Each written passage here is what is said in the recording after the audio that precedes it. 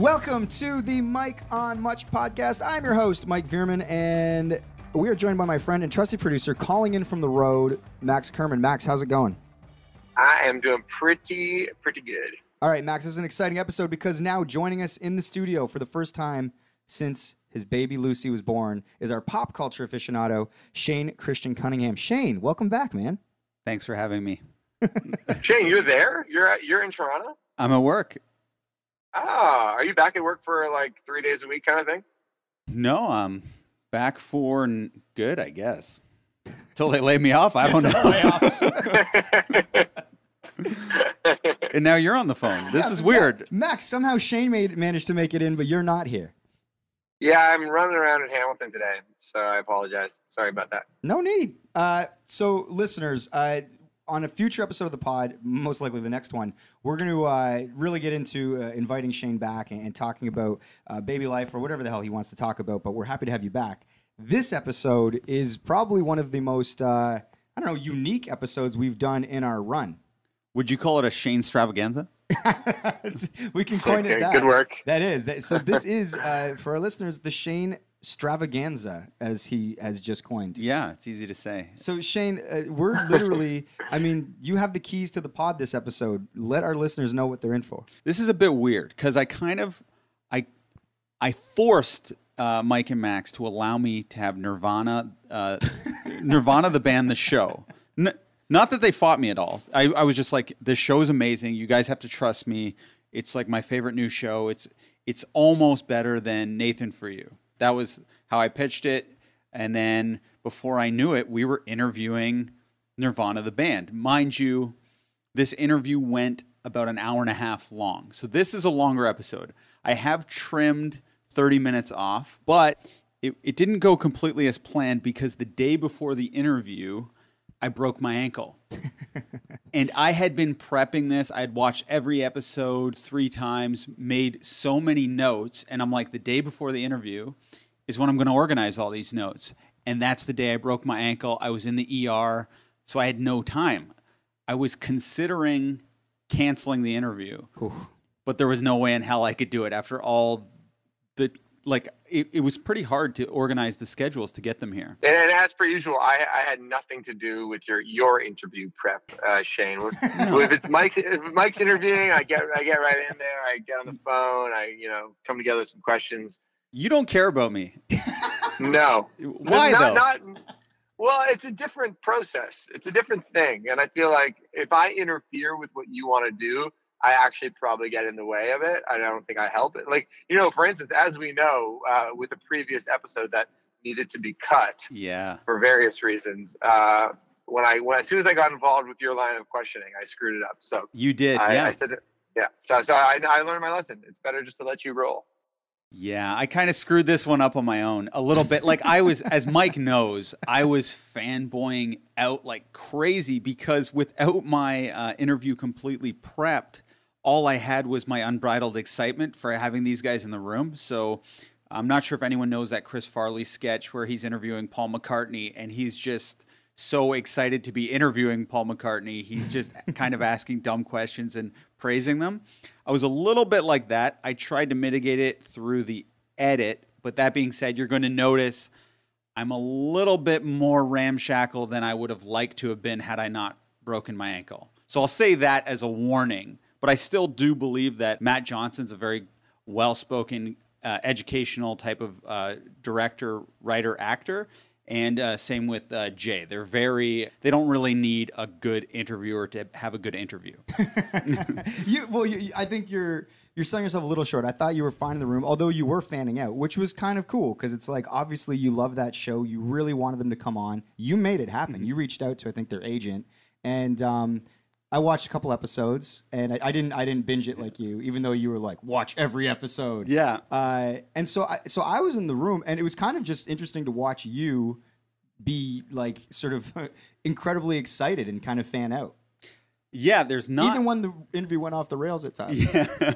Well, there's not a ton of people. I don't get starstruck by people who are just huge celebrities. I get starstruck by people you respect. Exactly. So...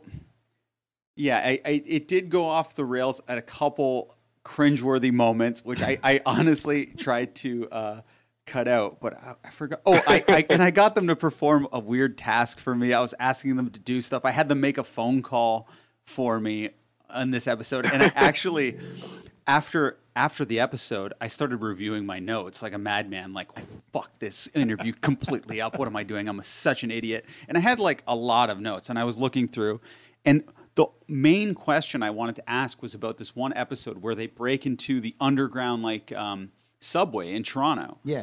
And a subway car almost hits them. And it's shot so realistic, it almost seems like they actually did it. So all those questions were not asked.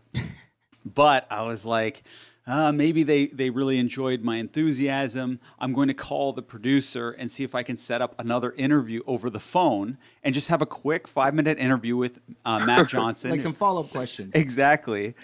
And then very kindly, they turned me down, which is a testament to my interviewing skills. Well, I got to thank Jay and Matt for coming on for what they thought was going to be a 20-minute interview that turned into an hour and 45 minutes of their time. Yeah. And I wonder how they felt leaving the interview. Like, what the hell was that? Or maybe they loved it. They were super fucking nice, man. And I think Matt really likes talking process. Like whatever question they're asked, they know how to answer it and take it. And I think it's interesting. If you're a fan of the show or you're interested in creating shit or like making a show, this interview is like I enjoy just being in the room listening to their answers for that reason. Should we tell them to stick around for Jared Diggs or should we just wait and get there? We'll just get there. Because I was gonna say like a tease, like, and because this is the Shane episode, we have a very special dessert. And then you can set up the cottage once we get to the music. Okay, do that. Do you want to do that? Yeah, do that. Okay. And like we said, this is the Shane-a-palooza. Is that what we're calling it? Shane Extravaganza. Shane Extravaganza. Shane Extravaganza episode. So we have a very special dessert where, again, Shane has the keys to the podcast. So stick around for that. Right now, let's get to Nirvana, the band, the show. Enjoy this interview.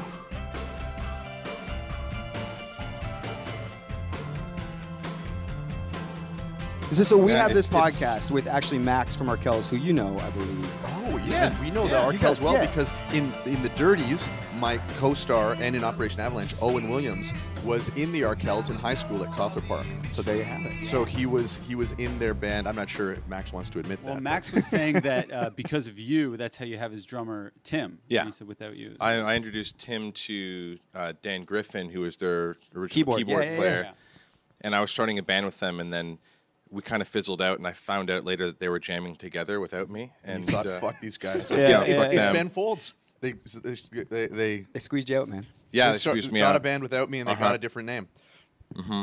So anyway, long story long, we have this podcast, and Shane literally turns to me like, whatever it was, like a fucking week ago. And he basically, I guess, your brother-in-law, you can tell the story, Yeah, but so now we're all on this train. So I always knew about your show. I've seen the ads. I'm obsessed with your show, by the way. Oh, really? It's so good. Have you seen all of it? I've seen your movies, like everything. You've done it all. I was kind of skeptical if I would like it. I knew it was integrating like real people. Like I was unsure if it was a prank show, if it was a narrative. And then one day my brother-in-law, he's not cheap, but he doesn't part with money very easily. Yes. And he had a $20 bill and he stuffed it into my pocket. He goes, "You're going to love this show. Here's $20. Download season 1." What a guy. And so I'm like, okay, geez, if he's going to part with this $20, I'm going to check it out. So cheap. Exactly. Let that be a lesson for any Nirvana the band fans out there. That's all you got to do is go up to your friend, somebody who hasn't And you watched it pay yet, for our show. and you pay for our show. You pay. So I That's used the lesson. I ended up using the money at a convenience store. Of course, yeah. And like not on the show. And then I was like, oh shit, I'm feeling guilty. I need to download this. It was like 8 p.m. And I ended up watching like the first 4 or 5 episodes and was hooked. It was like all of a sudden it was better than Nathan For You to me or something. That's a Did it take huge you compliment. Did it take you a second to get into it? Yeah, I wasn't sure if I liked your character. I was like, is this guy too much? Oh or yeah, is we he hear that not? all the time. We hear that all in the real time. in real life. His face. Yeah. What's with his face? I don't like But his face. the thing that is grating for the first maybe 2 minutes becomes so endearing because they know I loved all your faces and everything Yeah, about it. right. And I was like, I hope this guy's exactly like this in real life. And then I looked up all your interviews, and you were so like in your interviews, you're so smart and articulate. And not that your character isn't, but it's just like you're so different. In Well, I real think life. both Jay and I are playing ourselves the way that we used to hang out when we were 13 years old. Right. Like that's sort of who we are, which is not. I mean, those characters are necessarily quite Suburban stupid. kids in the 90s. Yeah, It's but something they, as silly as trying to get a gig, which is actually very easy. But like in your mind, you build it up like, oh, we want to play the Rivoli or the downtown Toronto show. and they believe that the consequences of their actions are going to be global, which I think Yes, is something yes. that 13-year-olds do believe. Yeah. Like you believe that the things that you do will have global Privileged, consequences. privileged 13-year-olds would believe. It's like when you start a band and you start arguing over song splits before you've even written a song. That's exactly it. That's the exactly mentality. It. That's The filmmakers who are always thinking, okay, first I got to buy the biggest, most expensive camera, and then we can start talking about the movie Exactly. we're going to make. Yeah, that's them. Just for our listeners, how do we describe this show? I was trying to do it, like I typed out some stuff, and I was calling it Curb Your Enthusiasm mixed with like a touch of the comedy show Stella, like the internet. We never watched Stella, No? but we know Really? we know their work. Yeah, Is that Michael Ian Black? yes, Yeah. that's what they did. Sort of when we were first making the web series, and people always told us we should watch Stella, but we never did. For us, the closest thing in terms of story is it's almost like the Ali G show mixed with Flight of the Conchords. That's what we're not trying to emulate that, but certainly those that fits the closest. But That was third on your list, wasn't it? Didn't you have that? It was, yeah. Yeah, but you understand. I mean, it's all coming from the same thing. Summer Heights High is also a big influence. It's like Chris Lilly as a performer is a big influence, and The Office is also a big one. Yeah. With the way it's shot, in Mockumentary, particular, those the snap zoom zooms, ins. yeah. Yeah, exactly. The premise is two best friends who are in a band called Nirvana, the band, and they're trying to book a show at the Rivoli. But the show isn't about actually getting the gig; it's about the journey in which they're trying to get the gig. It's kind of, we always compare it to Pinky and the Brain because Pinky and the Brain never really talk about what they're going to do when they take over the world. That's right. That's very fun. But all the plots are about them, like, and all the schemes of how they need to take over the world. That's just, and then the whole drive. theme of it is just like the journey is their life. They don't need to take over the world. That is their life. Was the Rivoli chosen for any reason in particular, or We picked it when we were quite young. We were. Some of the most foundational elements of this show were almost done in like one swoop, day, yeah, just of joking and laughing around when we were hanging around with each other. and we knew, okay, yeah, the Rivoli, that's it. That's like the funniest possible. We're trying to place. get a gig there. We kind of had these characters. It's hard to even remember like accurately how it came together, but Yeah, because it was a long time ago. we But were like but- literally like 16 when we were doing these characters, and I was playing piano with them. And But it's so much like the rest of the show. It's like how the Supreme Court identifies pornography, right? Like they can't describe it, but they know when they see it. Like yeah. with us, it was like the Rivoli was very much that. Like we Yeah. don't know why that exactly was it. We don't know why Nirvana the band was the right name, but we You just said- knew when we heard it that it's just so funny that a band would have the audacity to call themselves Nirvana. the yes, band. and stick the with joke it. was we were in Jumbo Video, and I remember you said, yeah, and they call themselves something that is just so dumb, like they call themselves Nirvana. And I was laughing, and it's like, no, even dumber. Nirvana, the band. Just so there's no confusion, like they're not trying to be like Nirvana, like some other type of Nirvana. But in your defense, you do add an extra N to it. Well, Not we did- originally. not originally. In the original web series, it was one N. It was only when we made the move to a big like branded broadcaster that we did that, and that was more or less to appease Chris Perez, our lawyer, so that we would have more leeway with the things we could do legally in the show. I actually made a short film called Teen Wolf 3, Oh, great! and I added an extra F to Wolf. Yeah, that'll for do that it. same reason. Nice. Yeah, God knows if that actually does give you any legal protection. Yeah, but I was just doing it. for a certain. For our guys, it seemed to mean a lot. Buys you time. Well, for me, it made me feel like there was a potential I could get sued. So if I added the F, it was like I was maybe in the big leagues, like Right. just in case. Ooh, he had to add an F. So when you started the show, you had all this experience starting with the web show. It was almost like the show was fully formed on your pilot, so Right. it could have that extra sheen. Or Well, we never shot a pilot. We were approved for the whole season before we shot anything. I think because we'd made the web series before.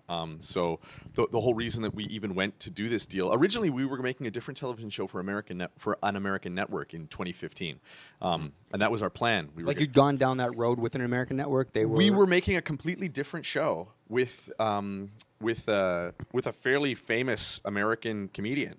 Not even American, but an American company, and we were going to shoot a demo like a 10-minute demo or We had something. like a sort of half pilot deal. It's funny how many starts and stops there on the way to the thing that actually ends up hitting. Oh, yeah. Because you think in that moment, like, oh fuck, guys, like we're doing this. Like, Well, oddly enough, it was that opportunity that made us, and we're beginning to work through that process, that made us think, oh man, it would be so much better if we were making Nirvana the band. And that was when Vice came up to us and said, hey, do you guys want to make a show for us?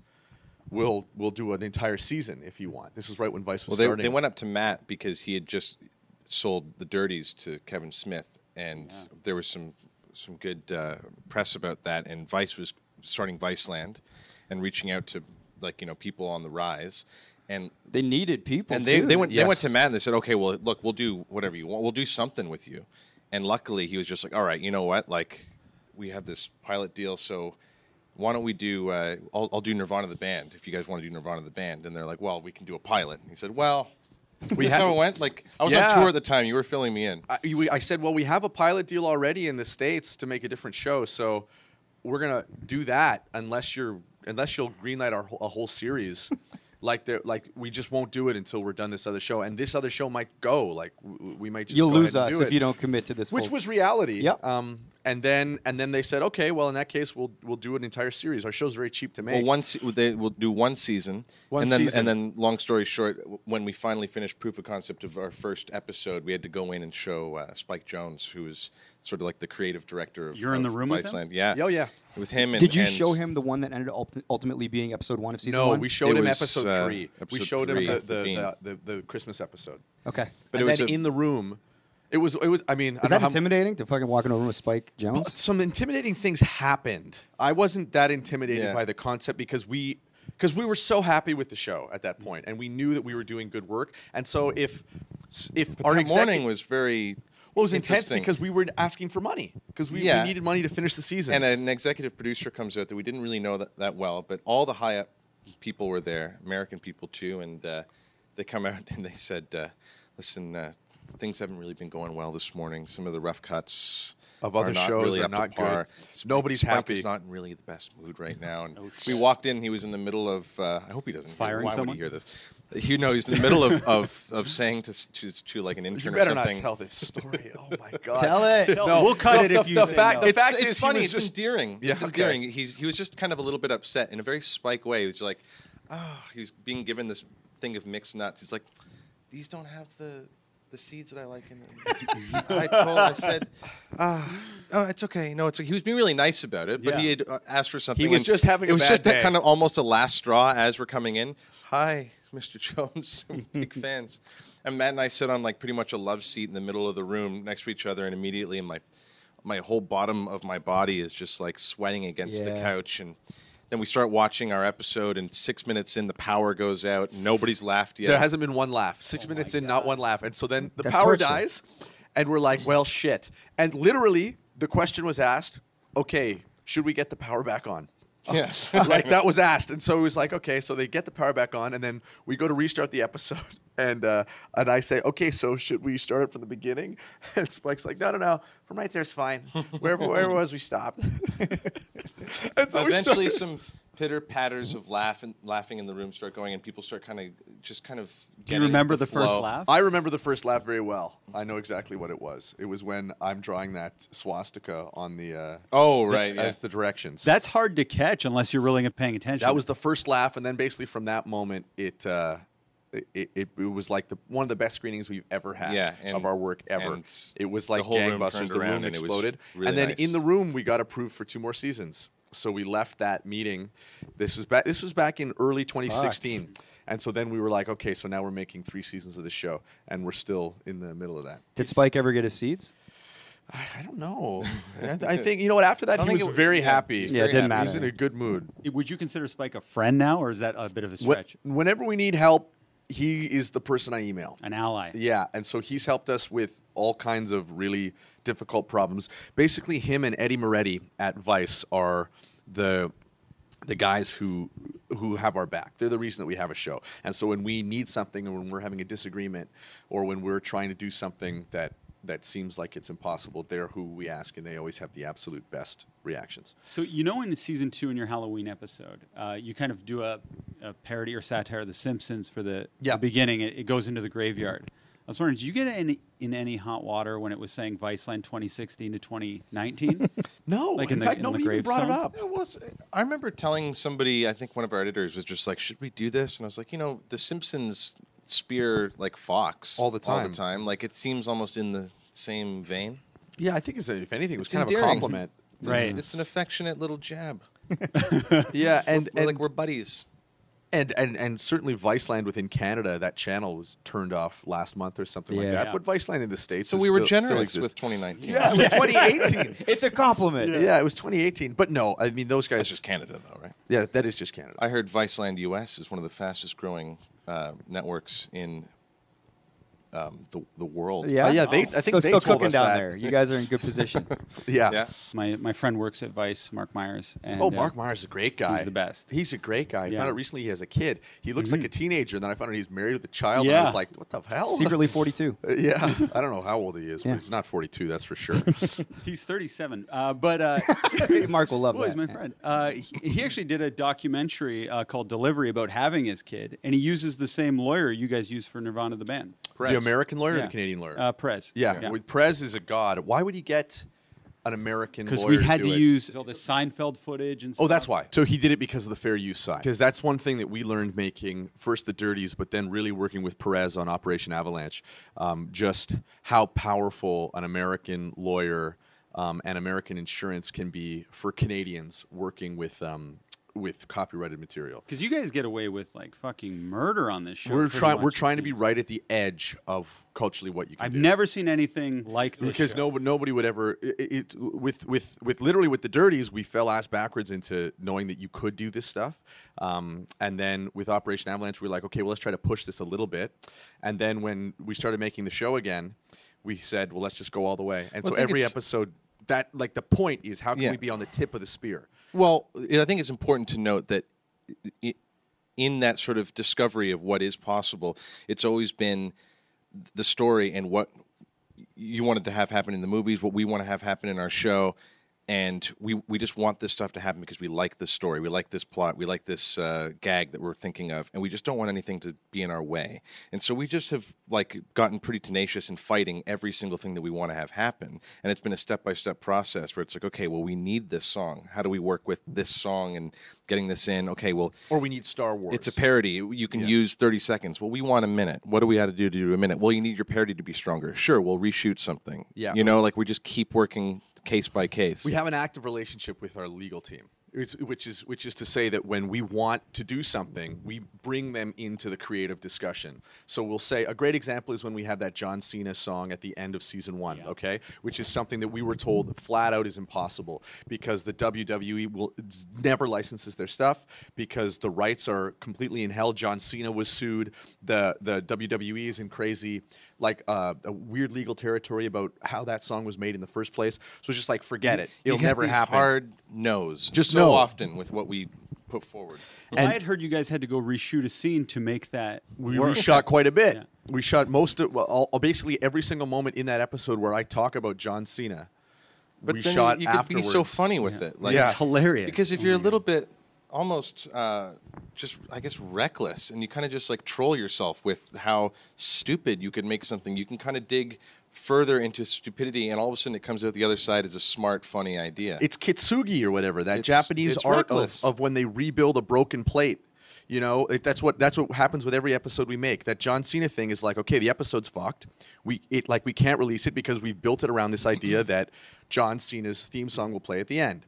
Oh, but we're not allowed to use the John Cena song. Well, shit. So the episode's done. Like it's busted. And so then we need to figure out a way to make it so that it will work again legally with what we have. And so in repairing it, somehow we wind up with what you know as the show, which is something that seems like it's made almost in a chaos machine. It's always in repair. But it Yes, seems there's perfect another in the end. And Our it's an Lady Peace song. Peace Yeah. reference. Great One of their song. best. Yeah. And the reason you guys are able to do that is because you kind of have a skeleton crew and you are best friends in real life. So you're always around each other. So it's not a nightmare to just say, hey, let's pick up the camera. No, we and work go. every day, exactly. Yeah. And it's not like most television or film shoots where it's like, okay, you got 15 days and you're going to get what you get. With us, we're working 5 days a week, sometimes more, every single day with no set schedule. So it's not like we're shooting this episode from this day to this day. We're shooting what we need to shoot that day to repair whatever it is that we shot last week. Right. And it's always ongoing. And we also don't have scripts or any kind of master document to orient everybody. And that's actually quite useful because our team is, the core creative team is about 7 people. And so we just all keep the story in our heads through conversation, and it evolves like that. So it's very easy to go out and be like, okay, so what are we doing now? Oh, yeah, we're fixing that John Cena thing. Oh, what are we doing with this episode? Oh, yeah. And there's no director, really. We just go You know and what I do mean? it. Like we...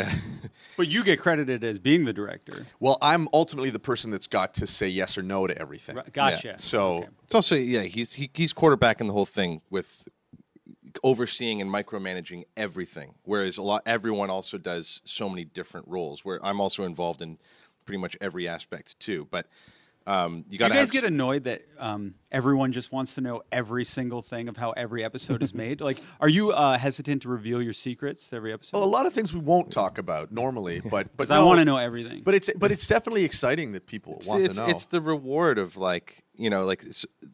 so much of what makes the show fun for us is how we did it and how we got away with something and how we were able to do something. And so when people kind of ask us those questions, it's like, yeah, that is kind of the fun of it. It's nice that they noticed because adds- it's so hard, adds right? depth. Yeah. It's so hard to do some of this shit. I think eventually, we don't want to kind of give it all away right now because the mystery is actually really fun. And Yeah. watching the show with a how, that question if that keeps entering your mind, that's the great zone to be watching the show. But eventually, we're going to do like a bunch of making of or some sort of behind the scenes. when we Well, stuff a magician is like, a episodically. magician is far more enjoyable if you're kind of like wowed by how they're doing their shit without knowing the mechanics. Exactly. Yeah. And And as much as we divulge, we're literally just the tip of the iceberg of how Right. we've I gotten away believe with it. some things. It's all tricks, glitches, and hacks. Well, I have a bunch of questions here about kind of like. You so can ask feel anything free to you want. say. Feel free to say no to them. I'll But tell you, I think our main philosophy, both Jay and I and our whole team, There's no questions. don't ask, right. don't tell. Is that I think we don't talk about that often, but we really like I should say Jay and I really like the philosophy of David Blaine. I like a lot. Like what David Blaine does in his act, where he's like, okay, no, this was just hard work, and this was something I'll never tell you. Like that split. There's a great speech that David Blaine gives at TED about how he held his breath underwater for a long time. If you haven't seen it, you should watch it. He cries at the end. Yeah, I saw that. And it's extremely inspiring. And I think the idea is like we want to do things that people feel a sense of wonder for. At least the people like us, like the people who sort of are interested in the same things that our team is interested in. When they see this, they'll be like, oh, I wish I could have done that, or I wish somehow that's speaking to me. And a part of that is the magic of like, well, this seems impossible. How did is that happen? possible? Yeah. That's your imitation, right? that you do? How do you do How? Watch. Why is that happening? it? Why is it happening? Hold on. Watch. Why? No, but look. No, look. Yeah, that's the good one. But I think that's his power of persuasion, or what's it called? The sleight of hand, where he's controlling where people's focus. Yeah, controlling their focus. Yeah. And he's unassuming, which is another great trick you can learn from David Blaine. Not that we really are the hugest David Blaine fans, but really he's so unassuming that in the same way that we try to be like so stupid looking, like our show looks like shit. It looks like it's just thrown together by morons, really.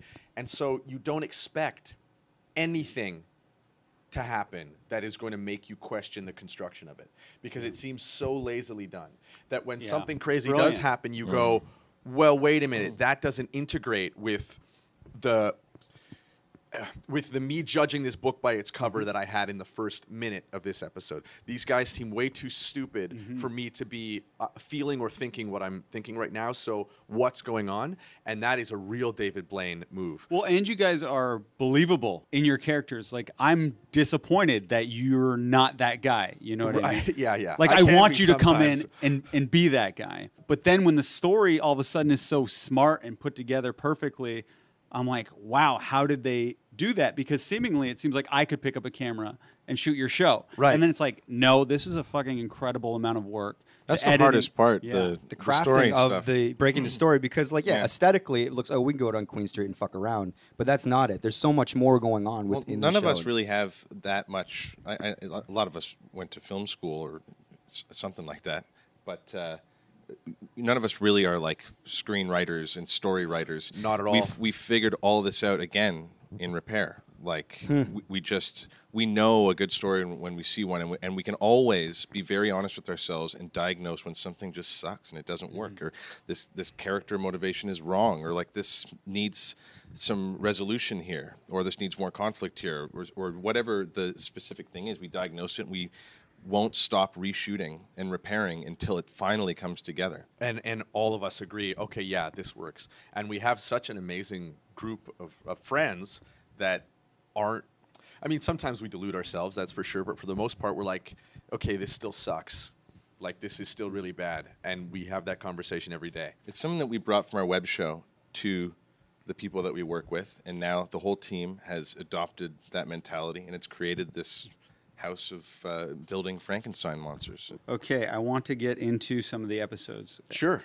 Chapter 1, the very first episode, is called The Banner. In this episode, to get the Rivleys' attention, you take a picture of yourselves at Sears and end up blowing it up to the size of a huge banner.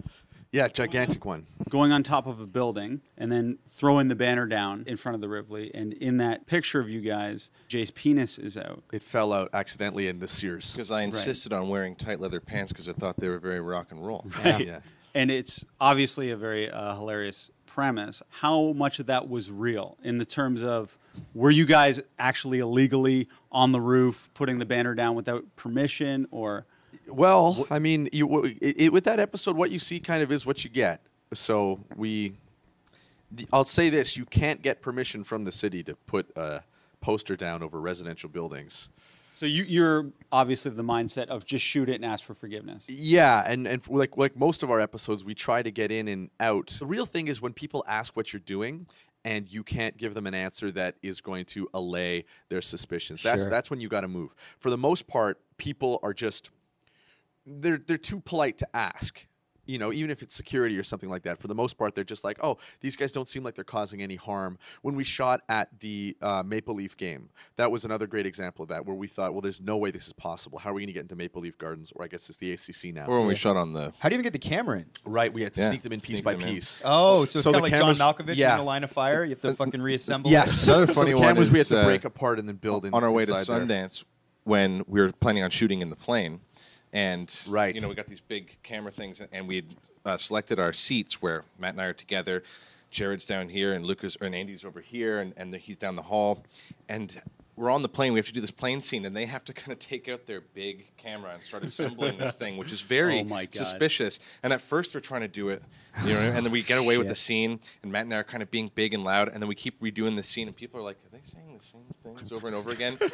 Andy and Jared are being really discreet about their cameras, and then we kind of look at each other.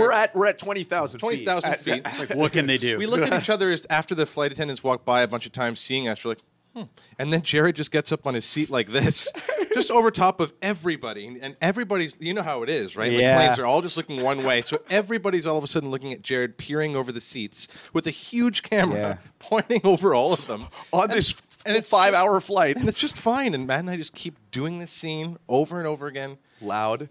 And that's like such an expensive shoot if we were going to do that Oh my like God. with permission. Yeah, well, it just wouldn't be possible for a show like ours, which just again couldn't believe it. is a part of that weird, like, well, what am I watching? Because again, a show of our scale can't have a scene in an airplane.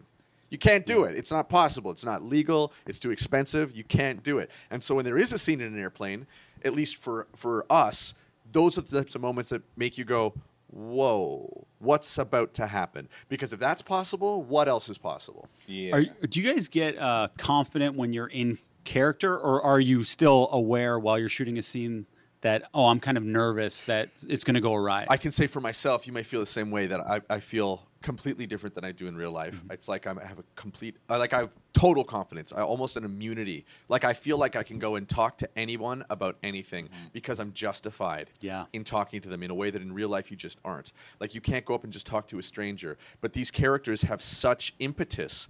Like they know what they want and they know how they want to get it, and that gives you permission to talk to anybody and say anything. Because you're like, well, look, I need to get this show at the Rivoli. It's life or death for me, so I need your help, or I need to tell you this, or I need you to do something for me. Let's say a scene is busted. Like, let's say you're actually busted. You're shut down. Happens all the time. Do you stay in the character? That's the best part when you do. We always do, especially if we know the cameras are still on. The only time that it's ever gotten like, oh, this is what I'm getting to. Like, say, like on the plane, they're like, we're actually gonna fucking land this plane if you guys keep shooting. Like, do you stay in the character all the way till the end, or at some point you go, okay, listen. Well, no. Well, it's interesting. Think about it. Matt and Jay, they always have the same excuse, which is, oh yeah, they're making a show about us. We're trying to get a show at the Rivoli. Yeah, and that's so disarming. It's actually not that far away. Even if in the most dire circumstances and the cameras are down at the waist and we're getting in serious trouble, and Matt and I can't really screw around with anybody anymore, we could still not screw around with them in character. Like it's just this far away. And if we do need to say something, it's like, no, it's for Vice, it's a television show, it's legit, or something like that, we cut that out. Like we know that we can sort of But you will do that this in the moment, and then just doesn't We've never actually done that before. Not that, but we've never said, don't worry, this is a real TV show, because that's not normally what people want to actually, hear. they don't want to hear this. Why are we getting paid? Yeah. In fact, really what we often say is this is nothing, and we basically present ourselves as our characters, which for the most part, as you see in the show all the time, people go, oh, these guys are brain dead, or oh, these guys are so stupid, and their innocence is the reason they think they can do this. So my job isn't to punish them. My job is to let them know, because they're so dumb, that what you did isn't allowed. And that's almost as far as it ever gets. That's fascinating. Jared had a really great solution for when we were shooting you in the change room at Champ Sports. You're His right. camera sticking through the men's curtain, change room, like shooting into a change room. And the guy, like the Champs guy comes up, he's like, what do you guys think you're doing? And Jared looks over at him and he goes, and I look at him like, oh shit, like we need to get more of this scene. He's like, it's for a bachelor party video. And the guy was, and the guy said, cool. Right on, bro. Just keeps it moving. And he looks at us, he goes, okay, all right, 10 minutes, 10 minutes. And we're like, perfect. Because again, we're not, almost never, except for like those really crazy scenes where where it's like destruction of public property, we're never causing a disturbance for people. And so to have us just kind of exist in the world of your store or your restaurant or the street, it's like we're not really that much of a change from the everyday. Plus, Toronto has enough crazy shit going on that there's other things to focus on. We find that when we're shooting on the streetcar, for example, there's always somebody louder or drunk or crazy or dangerous. It's bothering people a lot more. That's way worse than us quietly filming at the And back. you guys aren't mean characters either. You're always well-intentioned. No. You Exactly. might seem a little crazy at worst, or maybe like you're on cocaine. Sure, but we're well-raised. Exactly. That's what we always say. We always say that these are well-mannered kids. And we've always said the same thing, where we never really want to make anyone look bad. When it comes to selecting the penis size for the banner, That was Jared.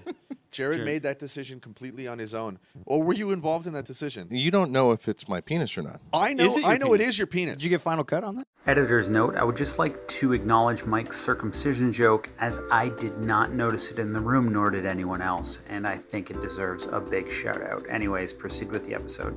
that is your penis? Well, Jared was stretching it. I know that happened. I made a deal with Jared, and Jared made a deal with me back that we would never reveal how much it was stretched. Only, I guess, certain people in this world know. Was there ever a discussion like maybe it's funnier if you have a really small penis? Well, I wouldn't have ever agreed to that. Weirdly enough, no. Because that's not really our style. We were actually like at first when we this thought this idea might have been too much. It's like because we hate like fart penis shit joke. Like we don't like Like body humor. gross out comedy, yeah. Like a lot of that, like we love like Tim and Eric stuff, but all that sort of like, you know, squishing sounds and kissing and like, you know, grossness, it's just never been our style. Yeah. And so when we were thinking about our pilot having a dick joke in it, it was like a real like, well, we got to make sure this is grounded in some clever plot action. So And was that dick really out on the street? oh yeah. yeah. Wow. Yeah, again, what you see is what you get almost all the time. It's very rare for our show to, just because that's so hard. Do you know how hard it would be for us to put a digitally put a penis frame mapped to that poster in every single handheld shot? Are you aware that you are exposed kind of in one episode? Yeah, where my nuts come out of that. Yeah, that happens to me all the time. Oh, okay. And you know, But it was a real true accident. yeah, I didn't do it on purpose.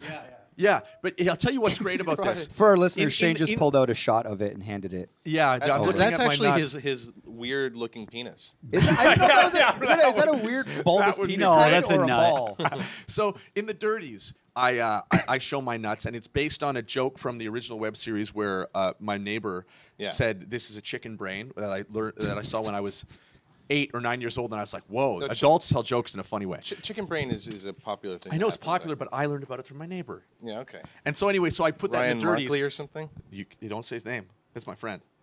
So anyway, Chicken brain. so then in this scene, I'm running from the bunk bed to go to the bathroom, and yeah, my nuts are often falling out of my underwear, but I didn't realize that it had happened in the show, and so when Jared showed it to me afterwards, I was like, "That's the tape we're using. We got to use it because it happened so fast that the network didn't even say anything about it." I believe it. My wife spotted it, and I was like, "No." And then we went frame by frame, and then we took a picture of it. Well, you could tell because I reached down and sort of slide them back in, but those are one of the miracles of television, live performance. It's a miracle. It is because I'll tell you why it's a miracle, and I'll defend that. It's a miracle. I'm not really coming at you. It's with a that. miracle because if that was you could never do that intentionally. You'd have to be like a Charlie Chaplin-esque perfect physical actor to be able to make your To intentionally balls pull fall that out off. of your pants Yeah. perfectly and make it seem like totally laissez-faire. Yeah, that's wonderful vaudeville ball work. Yeah. So the fact that happened by accident and was captured in a way that you can see it, but not so much that the networks flagged it and wouldn't let us release it,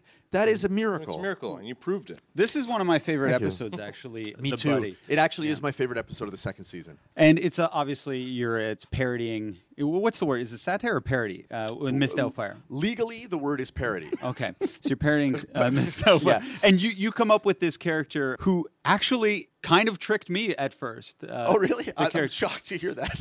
Like your accent was pretty good. I was pretty convinced. But there's a scene when you're kind of partying with Jay, and you pay a couple of prostitutes, I guess, to have a good time in the back That's of a right. limo. Yeah. And one of the prostitutes, her boobs are out Yeah. and not blurred. Right. And another one are blurred. Yes. Were those real prostitutes? And what was the discussion on which prostitutes' boobs This is get a question that we never really thought we would get. Yeah, officially. I can give you the real answer, which is that you obviously watched a lot of the show, and you probably noticed that all of Jay's swearing is bleeped.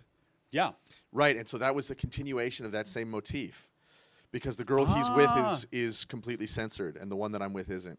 I thought maybe she was like found out about the show afterwards, sent an angry email. No, I think that had we wanted to, it would have been fine. But it was just I think Kurt did it.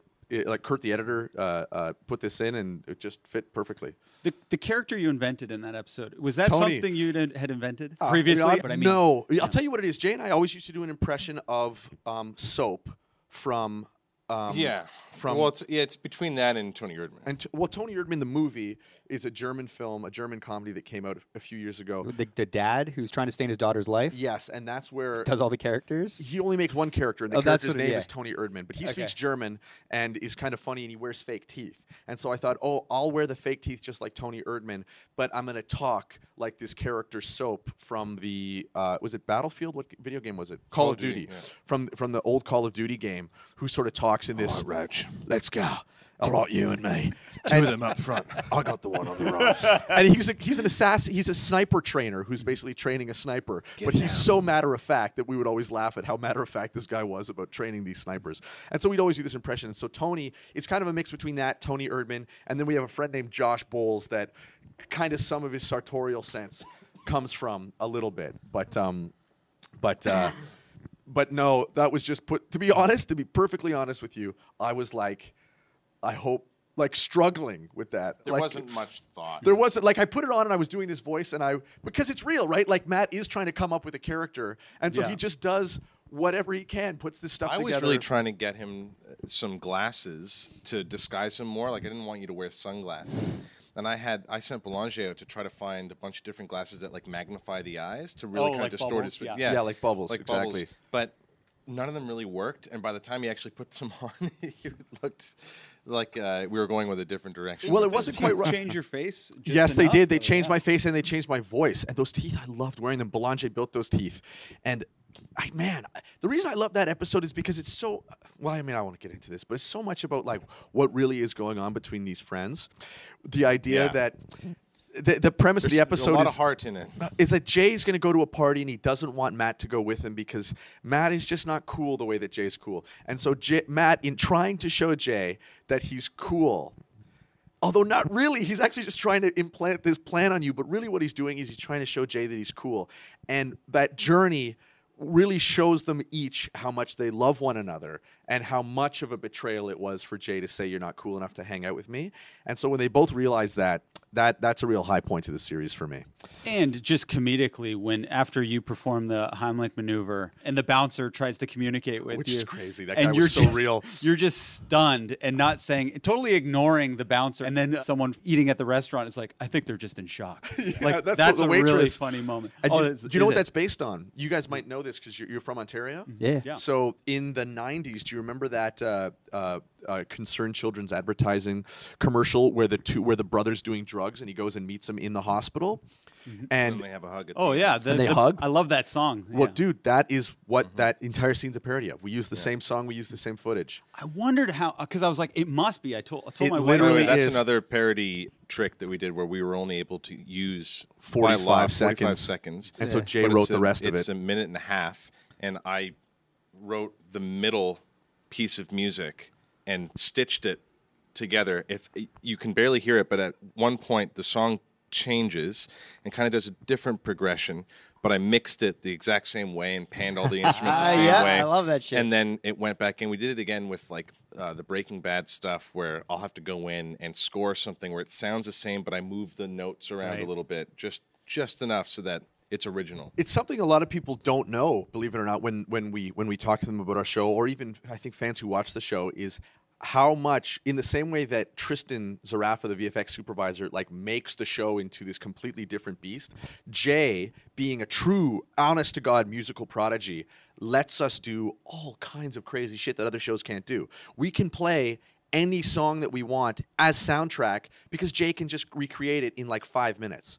He can play anything. He can hear the theme song to Breaking Bad was a good example, but then we did all these Indiana Jones songs. We did everything. And basically, we go right to the edge of what our lawyers will let us do, and then Jay can fill in all the rest. Like recreate some Muzak sort of. Anything. Or just patch something at the end of this so that it has an ending. Or the episode where we make based change on Back to Wahlburgers. the Future a little bit. Yeah, I love that Where episode. we use, we were fucked because so much of the actual Wahlburgers footage with Marky Mark doing interviews or of them talking in the show has music over it. And so we couldn't intercut it with our show. So Jay would go in and recreate that music in between scenes perfectly, threading these things. And these are the types of things that other TV shows can do, of course, but they need to hire somebody outside of the team, work with them for weeks, and pay thousands and thousands. Like they Oh pay man, like their whole to use like a budget. sports analogy, if you have all stars on your roster, like your team is full of people that can do all these things at a high level. You don't have to go hire specialists. It's like fuck it, we can do it all. It is the secret to this show. Yeah. Is that the team is small and everybody can do things that are extraordinary beyond just, oh, I'm an actor on a TV show. Exactly. Right?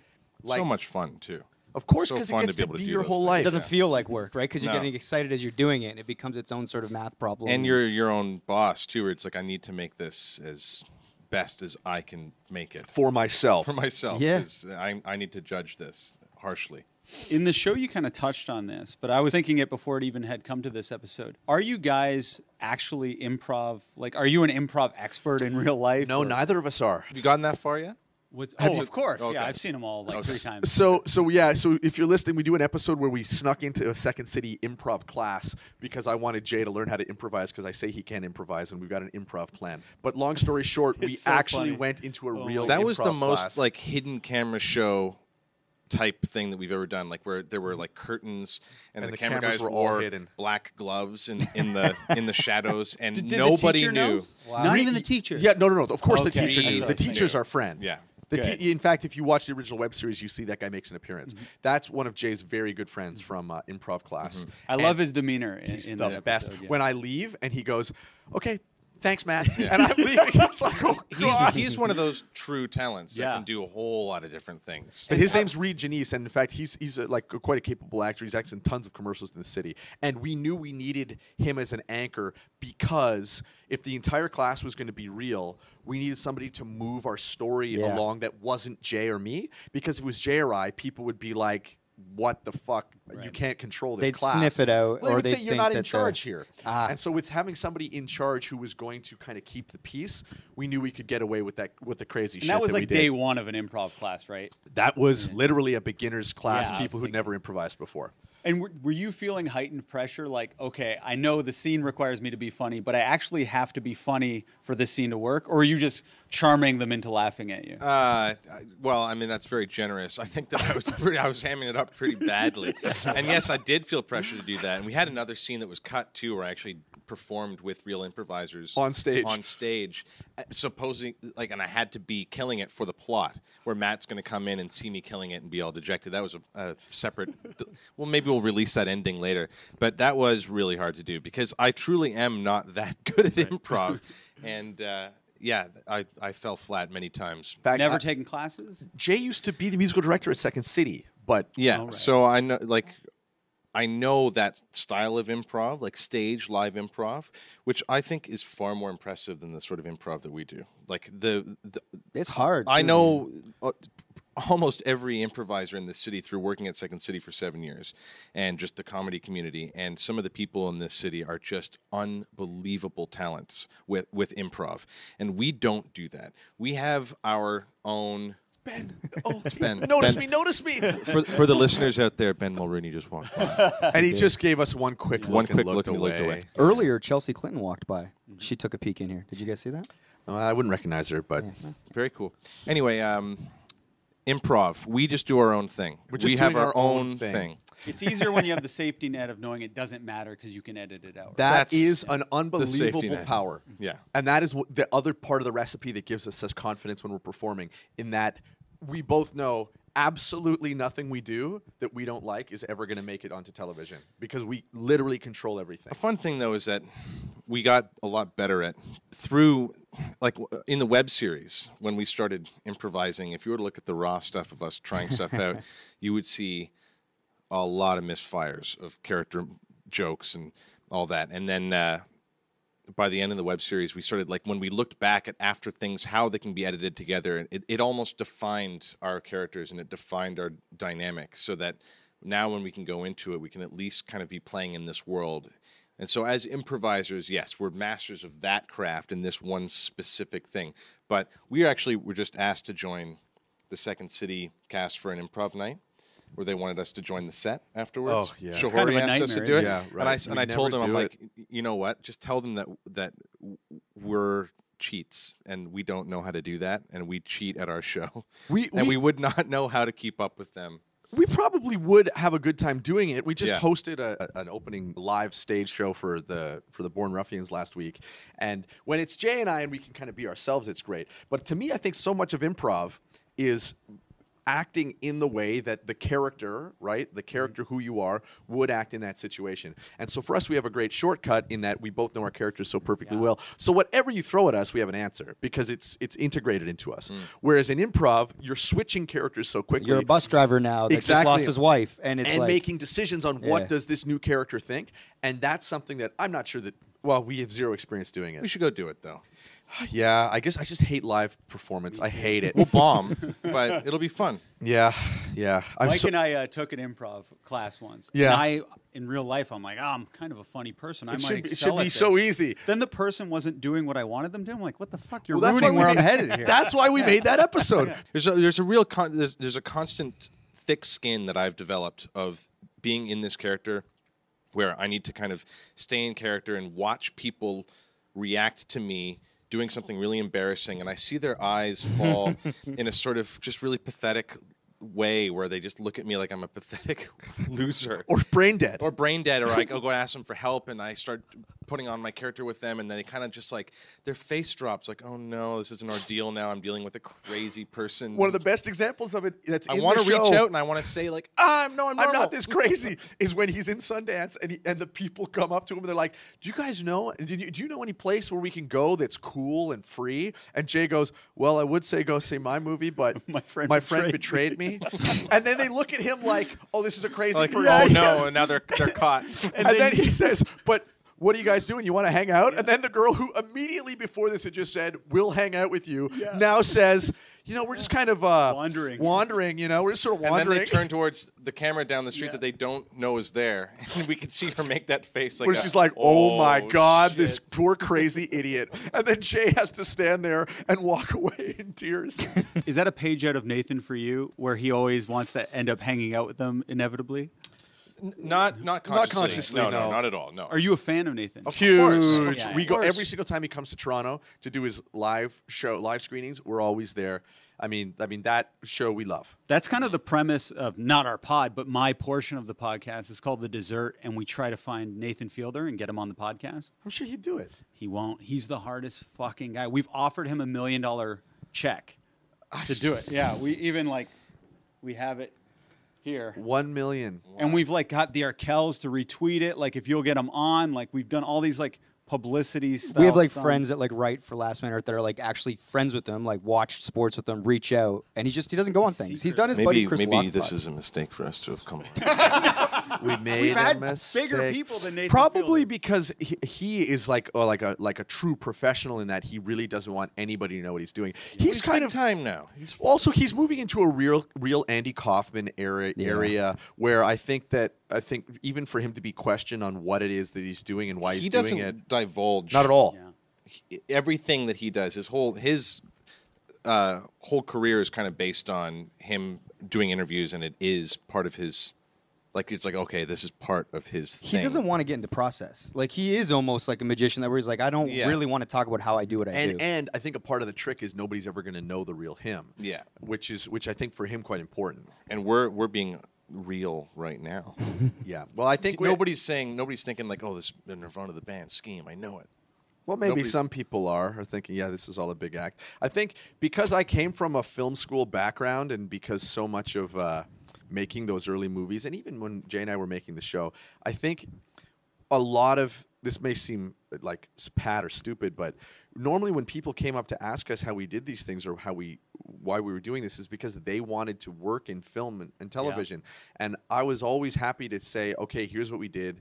It's not that hard. Here's what you can do. And a large part of my adult life has been trying to let people know how they can do these same things. And so it's very hard to have that as something you want to do for Canada and also be, secretive and not let anybody know how you work. So it's you can't walk that line. I've watched a lot of your interviews where you pretty much answer every question that someone asks for the most part. The how not to get sued on YouTube. Yeah, I thought that that was you guys great. did. That was really informative. And then you talked to this gamer on FaceTime, I guess.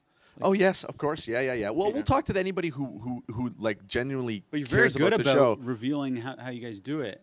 And that's what I want to do with Nathan Fielder. I doubt he would, though. Of course not, because again, he'd have to drop the facade. But I have a plan. Still, in the nature of your show, I guess I've been able to get his manager's number, and I was wondering if I could use one of you guys. I was thinking you, Matt, to call and we record it, and you pretend to be our manager. And try to set that's not it going to up. help you any more than you pretending to be your manager would help you. You're just so much better at being charismatic than I am. Again, I think true charisma comes from the honesty of being yourself. So you're saying no? No, I'll do it. Sure, I'll do it. But You're also a pretty charismatic guy. Yeah, don't sell yourself short. I think Sometimes I feel like today I'm off my the real. You just broke your ankle. And I'm very nervous. You guys are the most important guests in my idea of this. That we've had. Come on. To me, Hey, honestly. That's not fair to the other guests. Not only that, but you just showed us a check with Nathan Fielder's name on it and $1 million. So Now I'm like, fuck Nathan. These guys are way better. He'll actually come on the show. No, Shane's legitimately, this is all, he was keen the minute he literally fucking binged everything you guys have ever done. Well, and I broke my ankle yesterday, so I was going to be so much more organized, and I wasn't going to come into work today, but I was like, fuck, this is Nirvana, the band day, because my boss said don't come in, but I had to come in to see you guys. Well, we're happy you did. That's a bummer, man. Yeah, so the phone call, maybe we could end the interview with, because we have an attachment to this. No, we know about those attachments well. Yeah. So you're willing to do that? Sure. Again, I don't know. One, I don't think he'll pick up the phone. Could just make for good radio. Yeah. At the very least, at this point, I'm just grasping at straws. I can tell. But I also have a question, because I am involved kind of in a legal matter. And you guys know a lot about... I hope this just starts turning more into you Self-help. giving us some problems. See, I got this girlfriend. Okay, well, she was living with me rent-free for a while. Okay? Let me start earlier.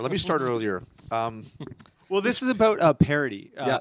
To be a proper parody, does it need to be comedic? No. It can be a serious parody. Yes. And what are the elements where it needs to be to make it legal? Well, it depends. Like there's a couple of different distinctions that will make something that will not invalidate, but will allow you to use somebody's copyright. The biggest one is how necessary is it for telling your story? Are you in any way making it so that the original copyright holder cannot profit from their IP anymore? For the most part, the answer is no, unless you're disparaging them, like you have Mickey Mouse, like with a swastika on his shirt or something like that. So that wouldn't work. And how much of it are you using? Are you using the bare minimum to get your point across? Mm-hmm. And if you follow those three guidelines, you're pretty safe. That's what sometimes use. You can't use too little of it, right? It can't be subtle. You have to. No, it has to be an obvious. It has to be overt. Overt. Who are you trying to get? Do you know? No. He's like the biggest. Like you've probably seen him 1,000 times. He'll probably always go show up on your Facebook feed scrolling. He's like the social media. Yeah. I was trying to motivate my friend. He's a director and he's looking for freelance work. So I suggested he get book. So he did, and he's like kind of liking. And then I was at a hotel once flipping through the channels, and I saw a commercial that was almost identical to one my friend had done a couple of years prior. It was actually a concept I had come up with that my friend had elaborated on and directed. This great commercial spot. It actually won a bunch of awards for Bell, World Promax Awards. And I was like, holy shit, Khan, get a load of this. So Khan's obviously obsessed with finding out who created this. Turns out it was corporation who did this. And Khan's like, he has 2 kids. He hasn't had the best year for freelance. He's a very talented director. And then this multi-million-dollar corporation is kind of crushed him. So I created some screen grabs. Well, here's the funny thing. This is not in any way this guy could never consider this to be parody in a million years, because purely commercial work. Holy shit! These are 2 different spots. Yeah. Holy shit! They can't. Has Randall seen this? They can't be protected. No, I haven't. Now, the next part is, because your commercial, first of all, a commercial can never be, I shouldn't say never, but it would be very rare for an actual commercial to get a judge to favorably look at them in terms of necessarily having fair use from another commercial, ever. Like, that's almost never going to happen. So what you can do... So hard in the commercial world because there's no IP associated with this, right? Because it's not like there's a chain of title for this commercial, which is how most fiction work. Oh, look at this. Oh yeah. Oh, they fucked you. Yeah, they got you, man. They fucked you completely. Nuts. So yeah, it's clear that they stole your concept and that they watched your commercial and then took it. But in terms of their ability to claim fair use or fair dealings in Canada against that is zero. But I'm not sure what protects commercials in this country. In fact, I'm not sure if anything does. That's a question for a entertainment lawyer. Because oh no, you can keep those papers. No, I need them. I'm kidding. So that's Exhibit A, my friend. But our the copyright infringement that we do is not anywhere even in the same world as that. So if you talk to a lawyer and said, okay, my commercial was stolen, what you could do is talk to the production company that made that commercial and maybe make a civil case that it was stolen, but that's uncharted territory for us. But in your opinion, it's a ripoff, though, right? In my opinion, yeah, of course. Totally. Yeah, it looks like. But I don't know how you can own any of that? Because again, there's no chain of title associated with it. Here's what I mean by that.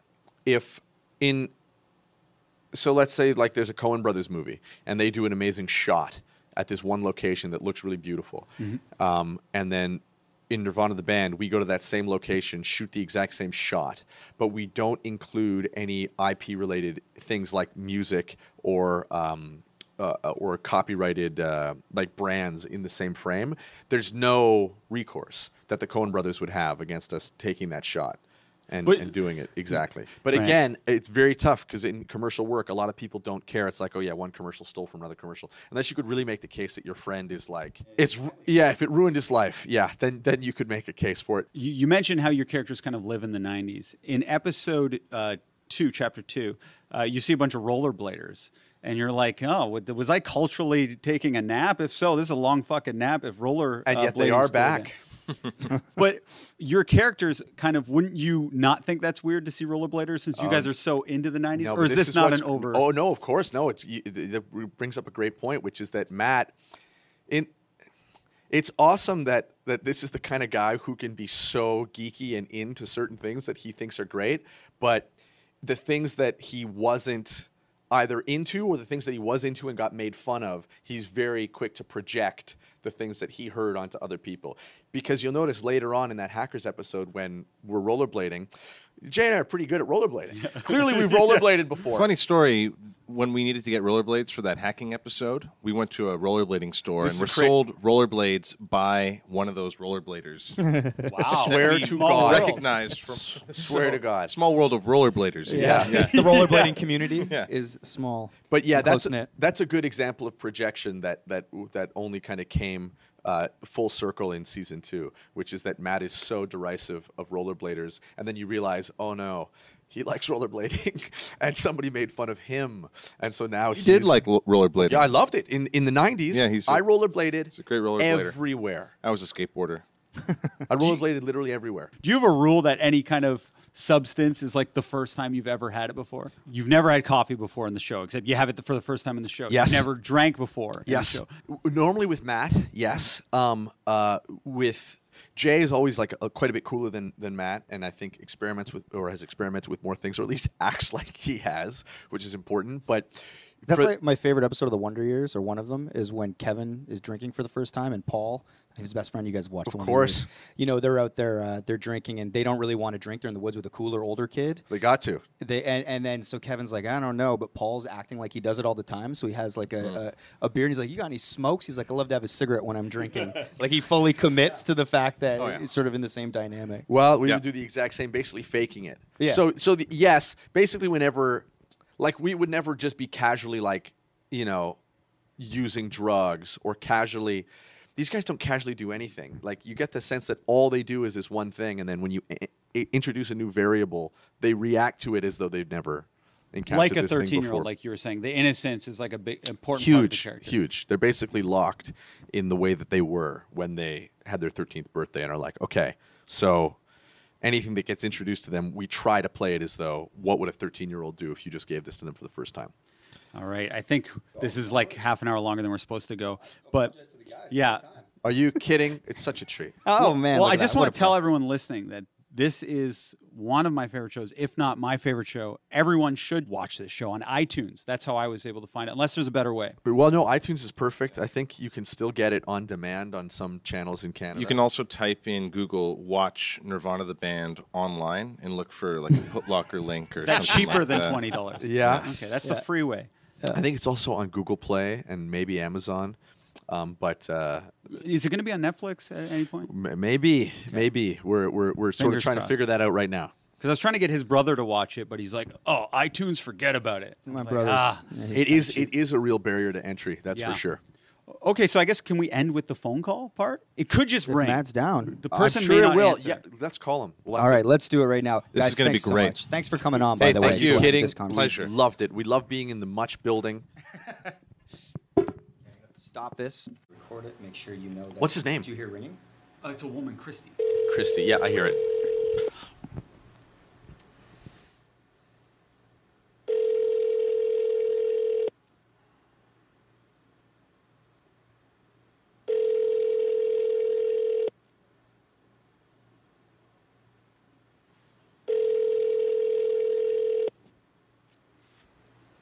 Oh, I need to talk into this. Shit. Yeah, of course, dude. Of course, it's just ringing. I mean, this is a Los Angeles area code. These people don't pick up. I think they have blockers for Canada. Yeah. You don't happen to have a phone that's American that we could use? Oh yeah, I have it right with me. You do? Oh, please. Not okay, dude. This is one of those smart managers. Not only is she not picking up, she doesn't have an answering machine. She knows what she's fucking doing.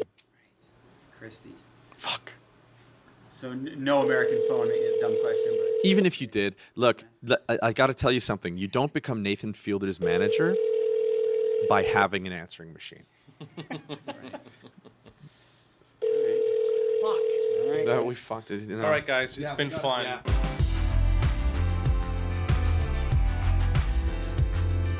Welcome to everybody's favorite part of the show, and back in the studio after having a baby, our pop culture aficionado, Shane Cunningham. Shane, this is I still don't know how to say it. The Shane Stravaganza. The Shane Stravaganza. Also on the phone is Max Kerman calling in from Hamilton, Ontario. Max, you still with us, buddy? I'm with you, baby. What did you think of that interview, Max? I didn't make it through. No. Well, I will listen to it once it's out. Right. But I'm not, as I said, I'm not going to get in the way because maybe, I'd interfere and I'd demand that more cuts were had. Usually I like to keep my interviews a little trimmer. Okay. Mike knows that. So it's better that I stay out of it. Yeah. So for our listeners, Max clearly hasn't heard the interview. We're recording this before Max has reviewed the interview. And this dessert, by the way, is one of the longest, if not the longest dessert too. So, it's definitely. So you always say long story long, and I'm going to say long episode longer here because what this dessert is, I was recently up at Long Point Lodge, which is owned by my former boss and mentor, J.R. Diggs. And our friend, Max and I are friends with J.R. And so he basically, not only did he give Nathan Fielder his start in television, he actually gave Matt Johnson, who's in Nirvana, the band, the show, his start in TV. It's all connected. And I didn't even know that until I was telling JR that this dessert was going to be in the Nirvana, the band, the show episode. So I would have talked about this during this brief interview I did with him. Well, this long interview I did with him. Because what you're about to hear is it was a 3-hour conversation around a campfire that was kind of a drunken talk that started at 2 a.m. and ended at about 5 a.m. So, the light was coming up as this ended. And JR sent me some text that he just wanted me to do. If I was doing a preamble, he told me to say these things. And if anybody doesn't know who J.R. Diggs is, he had a great show on television all around Ontario and I believe Canada nationally throughout the 2000s. Yeah, his show actually aired before Saturday Night Live, so it did very well in the ratings, and his story is fascinating. So if you bear with me here, and I know you're probably getting tired of listening to this episode, it's just half an hour more, and it gets into pretty interesting. It gets into pretty interesting stuff, including how Nathan Fielder got started on his show, and how he kind of, a little tease would be not screwed over Nathan, but what's the word? Betrayed Nathan? Burned a bridge with Nathan. You'll find out that story.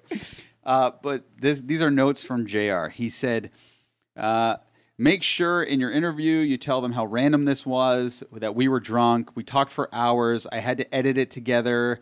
And JR is very concerned about people editing conversations he has together. JR says he hasn't done anything in a long time and is basically hidden away from the world down at Long Point, et cetera, et cetera. So this is a big deal for him. And that I know the one dude, and then he gets into talking about Nirvana, the band. And he said basically everyone got their start in TV entertainment from him and on his show. Everybody, period. Everybody in the world. Just to generalize a little bit. But that's the preamble, and you're about to listen to now J.R. Diggs and I around a campfire, kind of drunk, talking about life and career in the entertainment industry. If I could just add one quick thing. Yeah. I actually hung out with JR yesterday in Hamilton. We had some biz to talk about and just we were catching up. And Lauren ended up meeting up with us afterward. And she was just she's like, there's a lot of people, Max, who'd love to, probably have a couple hours of your time, and you clearly like can't make time for everybody. But like, why do you always make time for J.R. Diggs? Like you go out of your way to text him to go hang.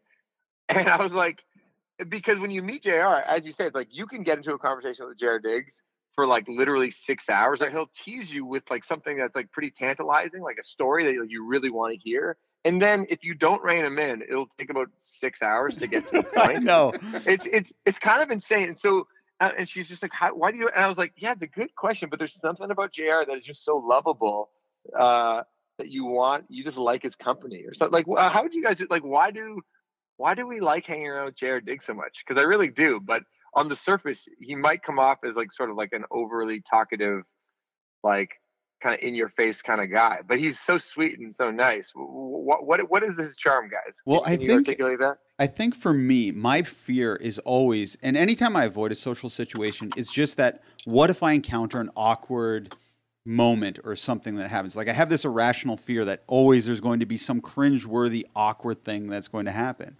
But with JR, it never does. He handles everything because he's always talking.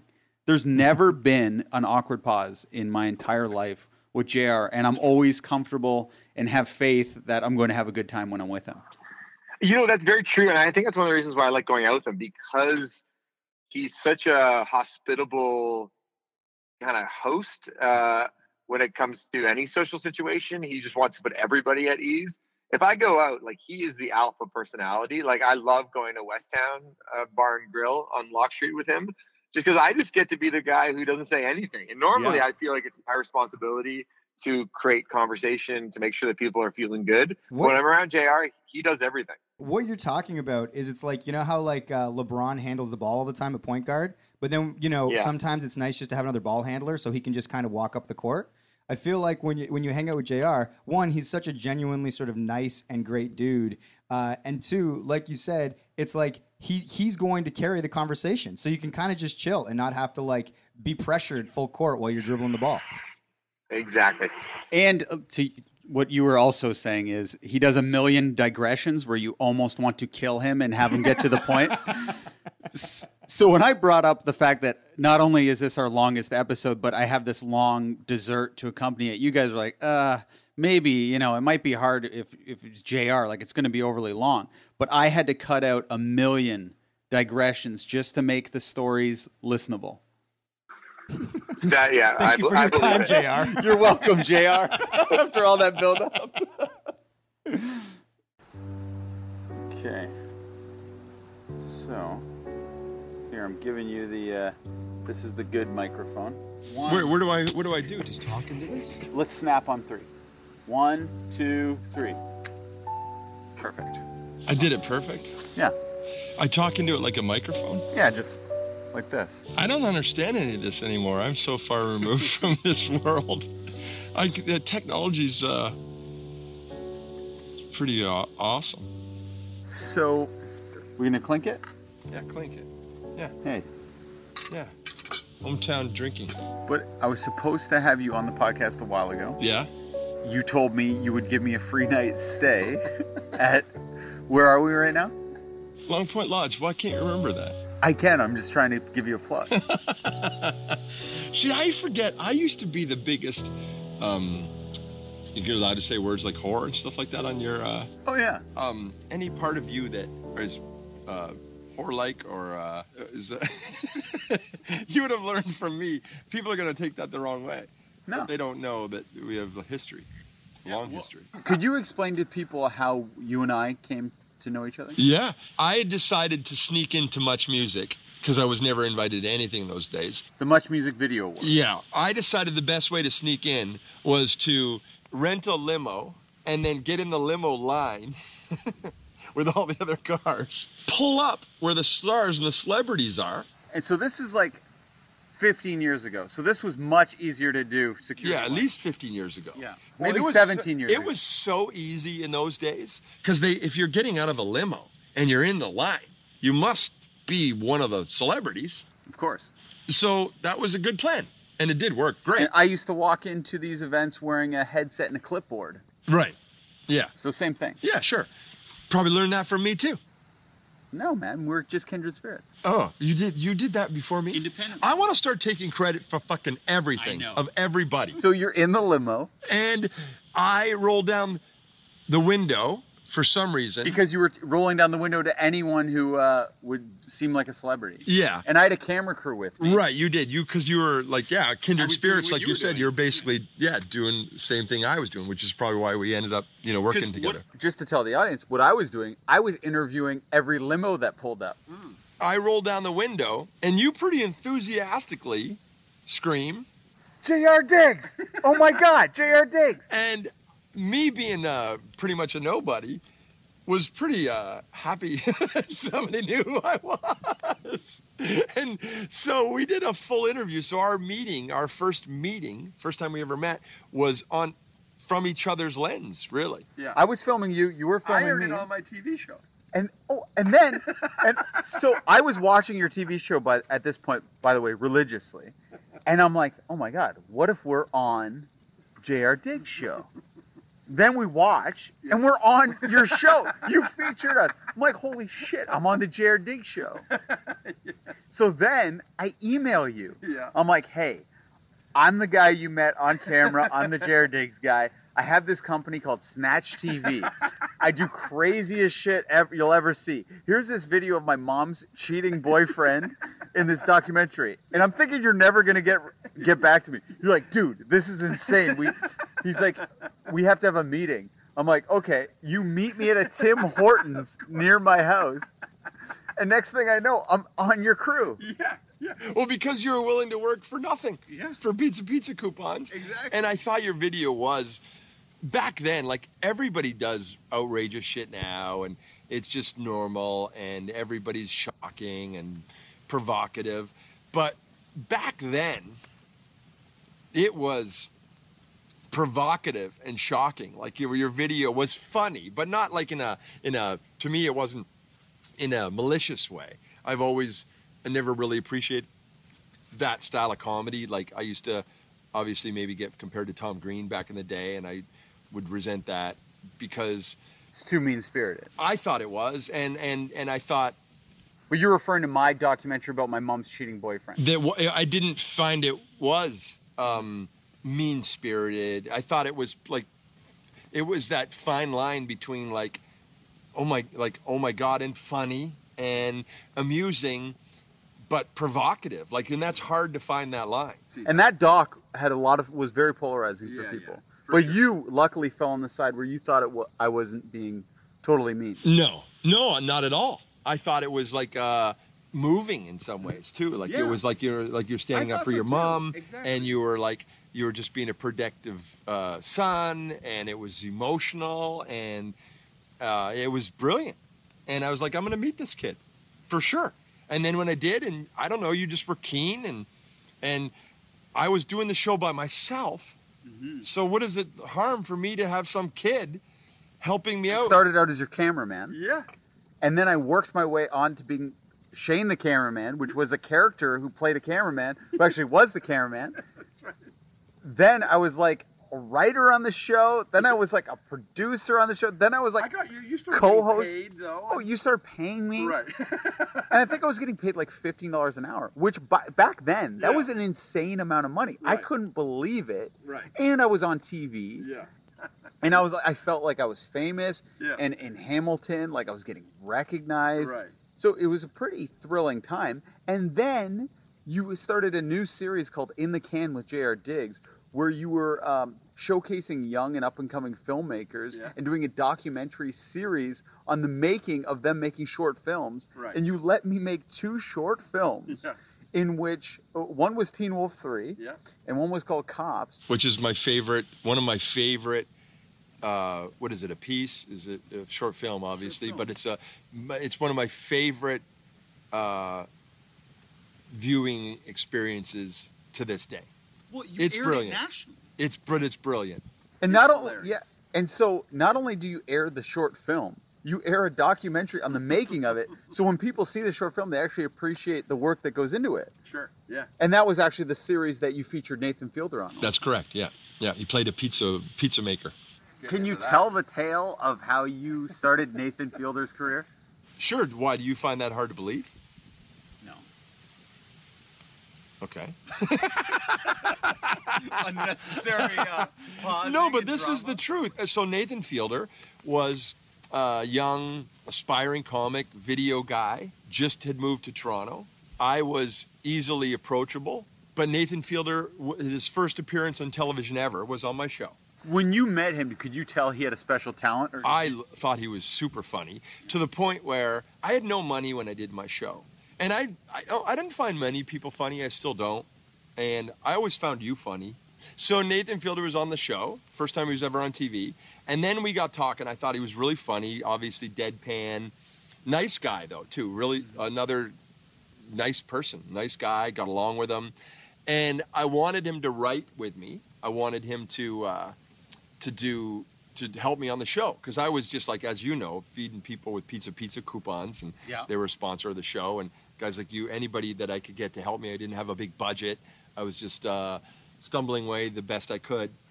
And so Nathan's pitch to me was, he had this funny bit that he did and he shot. I still probably have it. And he said, yeah, I understand you can't pay and you can't, you don't have a budget and stuff like that. But I would like, how about you put nathanfielder.com on the video, and that'll be like my payment. So he was smart, he was savvy, he wasn't just taking pizza coupons like you. He was like, I should try to get something else out of this. This show is airing nationally on Saturday nights, and so either before or after Saturday Night Live, depending on where you were in the country. So it wasn't like it was not being seen by anybody. I had some pretty major sponsors and stuff, and I guess I was, I don't know, I had integrity still, or I had... You told Nathan Fielder no. Well, it just seemed like so lame. It seemed so... Because he was completely unknown, right? He was a complete unknown. No one knew nobody had ever heard of him. No one. And he wasn't even in Toronto that long. I forget, he's out west somewhere where he lives. Vancouver. Do you know? Okay. Yeah. And we just met. Like I said, back then, I guess I thought more of myself than I should have. Like the same old story that so many, before me have told. And I was just like, oh, dude, that's, I'm not doing that. That looks ridiculous. It's like nathanfielder.com. Like, so is there a way for us to make it funny? And he was just like, no, I just want people, like people to go to my website or to know who did it. And I said, I just thought it was tacky. Correct me if I'm wrong here. Also, tell me not to use this if you don't want it. But when he was trying to go to the States, did he ask you for a reference letter? How do you know this? I don't know if you told me or if I heard it somehow. So, I feel... Well, we don't have to use it. No, I'm happy to use it. Maybe this is my chance to apologize to him, as if he cares. But people sometimes, like, what they don't know about me is that for... You know this, so please say this is true. For decade and a half of my life, it was a constant struggle, 16 hours a day, independently producing a nationally aired TV show by myself, though, pretty much, right? A couple volunteers like you, whoever I get to help me, people perceived it as a real show. Mm-hmm. But it was just like my life was in torment and a constant struggle just to get through to another week, just to get through to another show, to hopefully get to be the one to take me to where I wanted to be. And any extra work, any extra effort, anything extra in my life other than just how to get through this next week or it was going to fall through the cracks. And so he was going to the States and obviously was trying to get a green card, I think, or something like that. I think he ended up was trying to get a job as a writer on, what was that show, the comic with the nose kind of shit. Come on. Dark hair guy, what's comic, kind of like a weird sense of humor. Oh, I know. Adrian. He is like a bold. Yeah. What's his name? Fuck, he's funny. I think Nathan was writing for him or wanted to get a job on that show. And somebody will hopefully be listening to this and tell you eventually. Dimitri. Dimitri something. Yeah. Wow, see how quickly you forget? He was hot for a little bit. Demetri Martin. There you go. And we don't even remember his name. That's the industry we live in. Wow. Then you wonder why no one gives a shit about me anymore or cares enough to even want me on a pod after 102 episodes. I don't blame you guys. But he had to prove that he had worked in television, and he was looking for credits and references, because then I would have, I suppose, helped him get a green card. I never attempted this myself, so I don't know how the process goes. And you were like, first you want the website, now you want a reference letter. What is it with this guy? I should have done it, obviously, if I was a good guy. But and it's not that I was a good guy or didn't do it. I don't know, man. There was never enough hours in the day for me to just deal with my own shit or get my own shit done. And I'm forgetful sometimes, and I just never did that for him. So yeah, I've never really done anything for him, I guess. But so that's why I should. Because you're the type of guy who, if I asked you to write me a reference letter, you'd say, dude, write anything you want, just I don't want to. I think I said that to him. I think I remember saying something to that effect, just saying, yeah, Nathan, just write it. Yeah, what do I got to do? It. Yeah, like I'll just write it. I'm sure it'll be great. Mm-hmm. And if I have to sign it, I'll sign it. But that extra 15 minutes to write it, that's just not going to happen. Yeah. Realistically, I am trying to punch out another episode delivered by 5 o'clock. So, and that was my life. I was consumed by it. So, so I started his career and then did nothing for him after that. Yeah, you almost ended his career too. Yeah, I could have ended it if he didn't end up getting his green card and getting onto the States. And wow, has he ever got a career now? But he's a nice guy. Every time I see him, we say polite hellos. How come you can't get him on the pod? What's the problem? What's really, seriously? I bet you I could probably try to get a hold of him. He's so like Andy Kaufman-esque. Yeah. Like he doesn't like. So he has a friend named Chris Locke. Yeah. Who, do you know who that is? No, comedian. I don't like him already. But he's his best friend. Yeah, right. And he's been on his podcast. Yeah. So we tried a thing with ours where we actually interviewed Chris, but with the whole intention to kind of get Nathan through Chris. Yeah, because you're a manipulative, coercive mother effer. Yeah, I guess we thought it would be funny, but Chris didn't like it at all. He didn't? No, and he asked us to remove the episode. He did? Yeah, and you know how I broke my ankle recently, right? So I had... Now, though, you look like you're... Yeah, I'm hopping around now. Yeah. But this was right around that time I was off work for breaking my ankle, and I had actually intended to message Chris and tell him the crux of the bit. Oh, we got a beer here? Wow. I know. Yeah, go on, sorry. I had intended to email Chris Locke and see if he was okay with it, but we didn't. Yeah. The episode went out. Chris said, remove this episode. Yeah. So, I feel horrible about it. I do. Oh, everybody's got to feel horrible all the time in this world we live in now. Everybody's oversensitive. Mike does really, really nice interviews, but he would never offend anybody on this podcast, would he? No, he wouldn't. Yeah, but that's the world we live in now. Here's the Everybody is like worried. You remember some of the stuff we did on my show? Yeah. You could never do most of that shit anymore. Well, we had one episode where you just sat on a toilet for the entire episode and didn't say a word. Yeah. Do you feel like your show was ever good? No. Never. Maybe out of the first 8 episodes, I would say there's 4 of those episodes that I liked. Right. And like that I would have been proud of. And honestly, so I made an original 8 episodes, and my original goal was get noticed, get good ratings. And by the way, that summer, it was double the ratings of Saturday Night Live. Your show was? Yeah. It would always beat Saturday Night Live for years and years, actually. But it was way higher ratings than Craig Kilborn was on back then, if anybody remembers. Late night show, yeah. And Conan. And my show had these crazy ratings, a 3 rating. Nobody knows what that is. But most shows, like Saturday Night Live, would get like a 1.2. And I was getting like this 3 rating. And the goal was, I was like, I did it. I took all this risk. I independently produced the show. Well, the risk you're talking about is you financed the show through, you had a clothing line called J.R. Diggs Pants? No, J.R. Diggs was like a surf line of skimboards and board shorts, and Shag's clothing was my skateboard line. So through the money you made through the Jared skimboards and shags and shops. You quit that business and used that money that you had made from that business to buy airtime. I bought. So this was fraud. Infomercial airtime. No, because it technically was advertising, because I was advertising my shops. So it was an advertising budget. And I was watching an infomercial one night on CH, I guess it was. And I thought, why can't I just buy this damn airtime and air my show? Prove that it's going to be a hit show. Which had anyone ever done that before?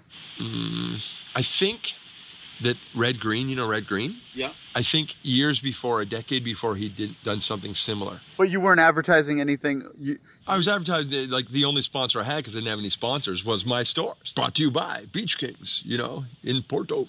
But nobody realized that the sponsors were just me, obviously. So how much did each episode cost you? A lot. I think, I forget the numbers now, Shane. This has been a while since I even thought about this. I thought it was like 30 grand or something. Oh no, way more than that. I think I was into it for an episode. Yeah. Like I think the story goes.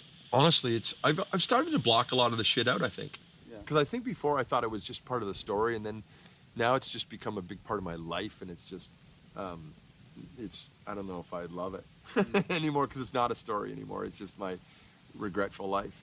I remember being 120 grand in debt, I think. And then writing a check to myself, a la Jim Carrey with his $10,000 check. I remember writing a check to myself for $1, though. And my goal was, if I could cash this check someday for $1, I'm going to be like this. That's my a goal pretty big low in point. life. No, but it was like real to me, because it didn't work out. I bought this airtime. I couldn't get the show picked up by anybody. I was the cover of TV Times, which is kind of cool. I don't even know what that is. It's like the TV Guide, basically. Oh, cool. It was like the TV Guide, but it was TV Times was, I think, the Globe and Mail's The version. Playgirl cover is what really blew me away. See, why are we having more fun? Why did you take this to like one of those late night conversations? A couple drunk guys just depressing people. Like, Well, why have you done this, Shane, to your audience? Diggs, so many times, no one has gotten the full story. Like, they get it in fragments, but there's so many digressions. Like, I'll have to chop this in order. Yeah. But why were we talking about what I did then? I bought this airtime. The goal was to prove that I could have a hit show, and I guess my thought was the network would go, holy shit, what is this show? And then I did it. I guess I did it. I had these great ratings that first summer of 2001. Summer 2001, you did 8 shows. Each show cost $30,000, and out of... I don't know if it was 30, but I remember being in debt by the end of the summer. And out of those shows, you thought 4 of those were good shows. If I really tried hard to think here. But you're proud of some of the work you did, is what I'm trying. Yeah, probably half of those shows. And then you eventually started... You kind of reversed the model, because eventually you started spending like virtually nothing on your episodes and making a lot of money. Well, but you weren't proud of them. Correct. So at some point along the way, I guess I just gave up. I thought after a decade, not even a decade, after half a decade, I guess this isn't going to work. Like no network is recognizing these ratings or this show or what I've done. It didn't work.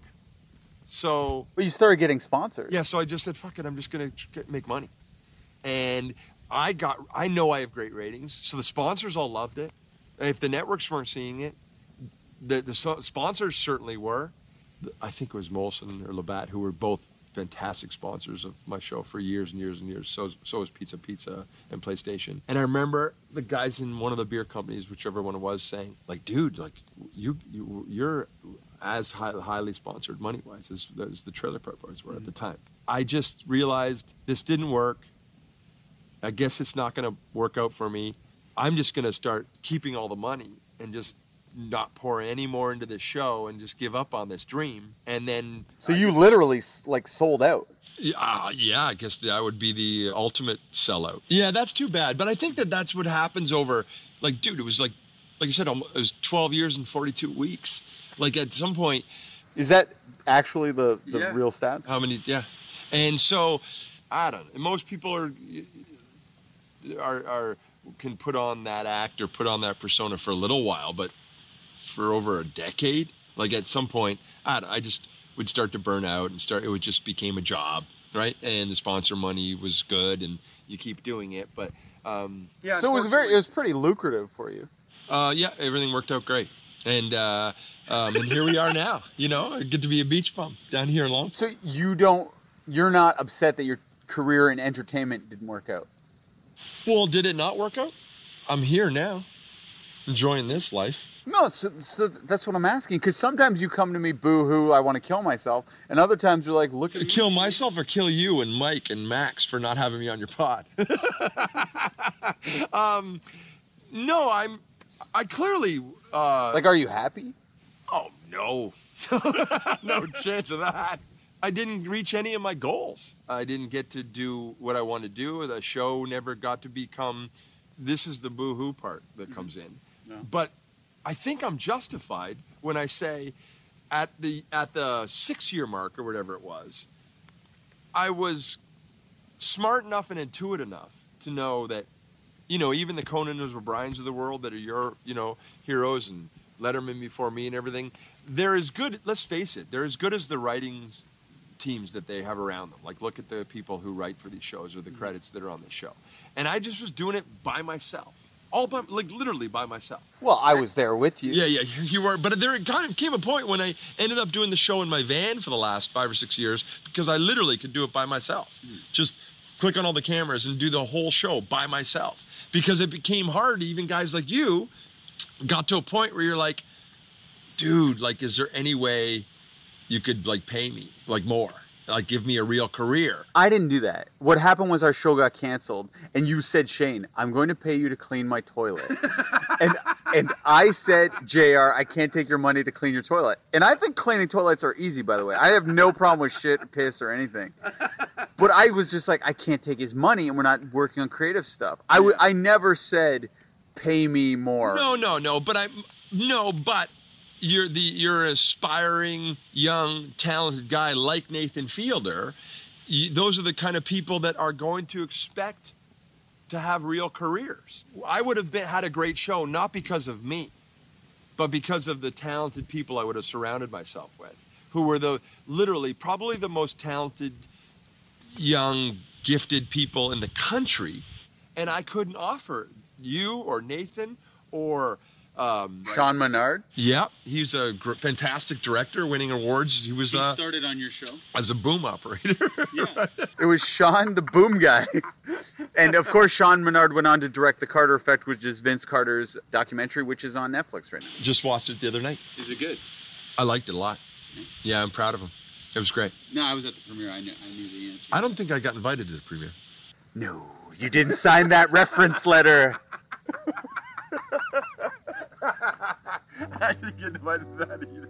I'm just full of regret and remorse and full of my own sadness down here on the point. So this might be a dumb question, but what feels better?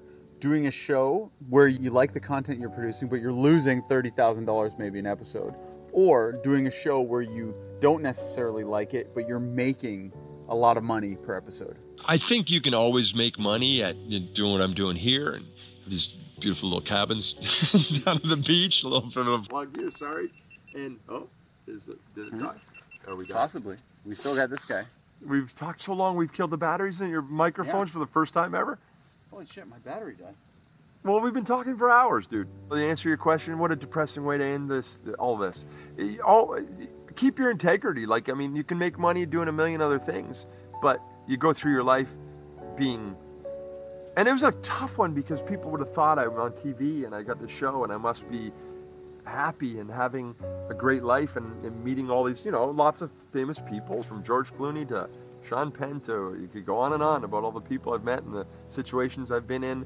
But the fact is, every episode was just another reminder that I'm just embarrassed what people are watching. I remember this kid coming up. Were you with me the time when the kid came up in the pizza place and just started telling me how much my show was horrible? Was that you? No. Oh, shit, I wasn't. That might have been me. Yeah. And I remember this guy coming up to me, and his friends were so embarrassed, but he said, I've been waiting to meet you for so long. And I was like, oh, okay, hi. And he's like, to tell you, your show is the worst. It's like, this is the worst thing I've ever seen. Because everybody, no, I had nothing to say to him other than, yeah, I know. And that's a shitty way to live. Like, you know. Promote the lodge. Promote the lodge. So, a good way to live is down here on the point. Long Point Lodge. How many cabins we got here? A couple little cute little cabins. We got the Millie. Yeah, the Herald, after my grandparents. And we don't have to do a big plug. We can do that another time. Okay. I hope people come down and we can have these depressing chats around the fire like you and me. But bring your own beer, please. Thanks for this, Shane. Yeah. We're going to get another beer? Yeah, let's get another And beer. a pie iron? Let's do it. And Reese's Pieces are just straight up raspberry or Let's talk cherry? about it off camera. Okay, cheers, buddy. Hey. It might drop in the fire. Oh.